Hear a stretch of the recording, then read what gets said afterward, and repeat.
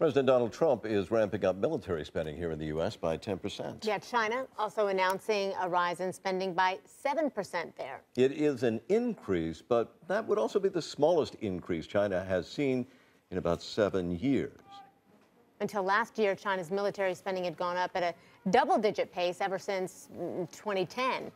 For more on how U.S. military spending stacks up against China, we're joined by CNN military analyst Lieutenant General Mark Hertling. So good to see you, Lieutenant General, being with us here.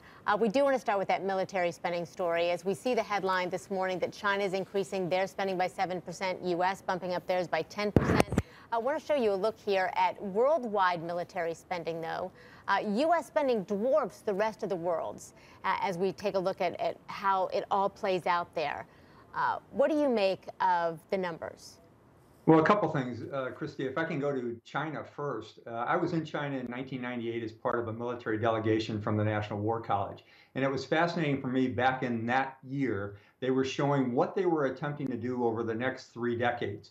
And they have gone according to plan all 3 of those decades. I've been back several times to Beijing since then, and they have always had about a 1.3% of their GDP allocated toward defense spending. That has not changed, and that's significantly less than what the U.S. has in terms of spending. The 7% increase this year, as you just said, is about what they've had over the last couple of years, up and down, but it's lower than what they've had recently.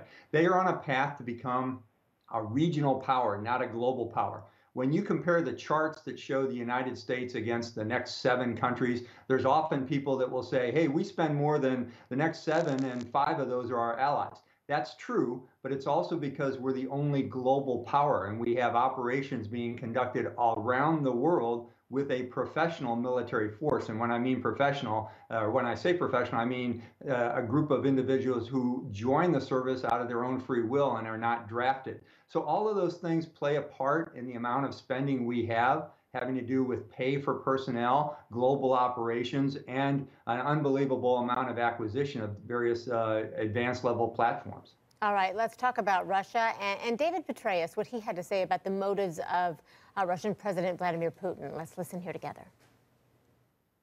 It's very clear what Vladimir Putin's objectives are. In many cases, they are unacceptable to us and NATO and our allies and partners around the world. Having said that, there could be some convergence of interests when it comes to the defeat of the Islamic State and Al-Qaeda, and perhaps to stopping the bloodshed in Syria as an overall objective as well. Do you agree with that? And do you see any point, General Hertling, where the U.S. and Russia could work together? There are certainly always engagement possibilities with other countries, Christy. And I think General Petraeus, who's a good friend, had it just right.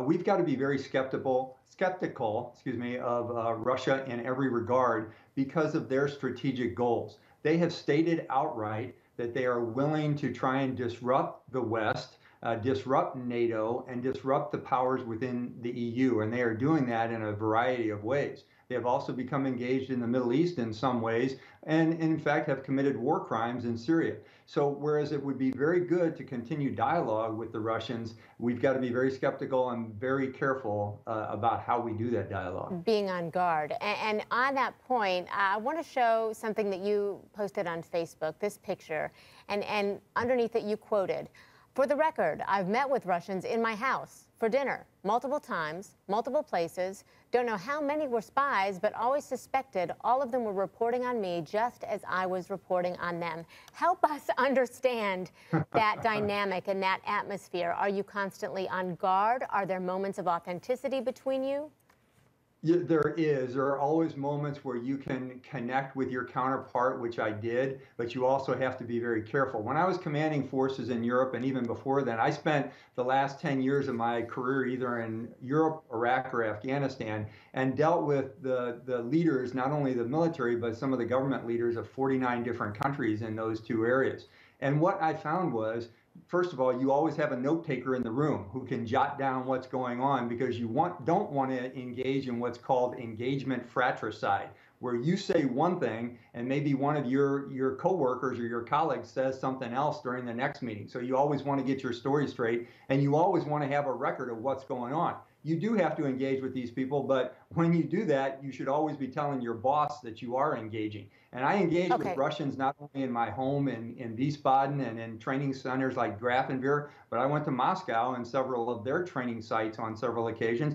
And Russian delegations often came as part of our Council of European Armies, where we had all of the commanders of Europe together, and we would always make note of what was said, who engaged with who, and part of it is just keeping record and making sure you knew what had to be done.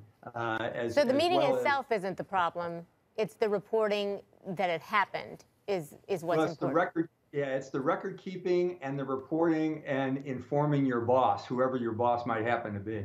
All right, Lieutenant General Mark Hertling, we always appreciate having you on. It's so good to see you again. Thank you. Always a pleasure, Christy. Thank you.